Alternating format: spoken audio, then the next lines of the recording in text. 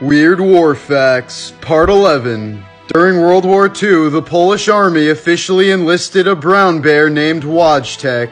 He enjoyed drinking beer, smoking cigarettes, and wrestling, as he served as a morale booster for soldiers.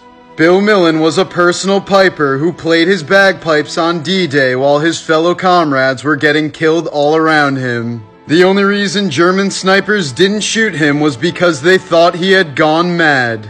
During the Vietnam War, John Donahue took a plane from New York City and snuck into the war zone to deliver beer to his buddies. It is known as the greatest beer run ever, and there have been multiple documentaries made about it.